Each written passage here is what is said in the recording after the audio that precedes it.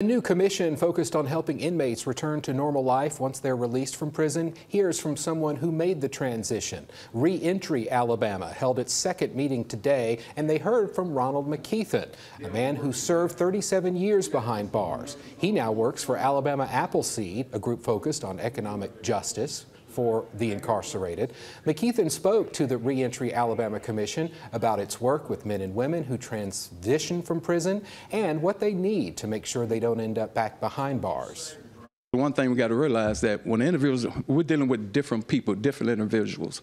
One key or one plan is not going to fit everybody. We have guys coming out with stress, traumatized, health issues, and you have to find certain. Now, one thing about Alabama, they have a lot of resources.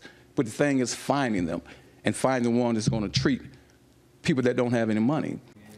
Another example from McKeithen, providing newly released inmates with a free Social Security card, birth certificate, and ID, something that they sometimes have trouble getting. He says you need those items when you look for work or a place to live. Some, however, come out with little to no money.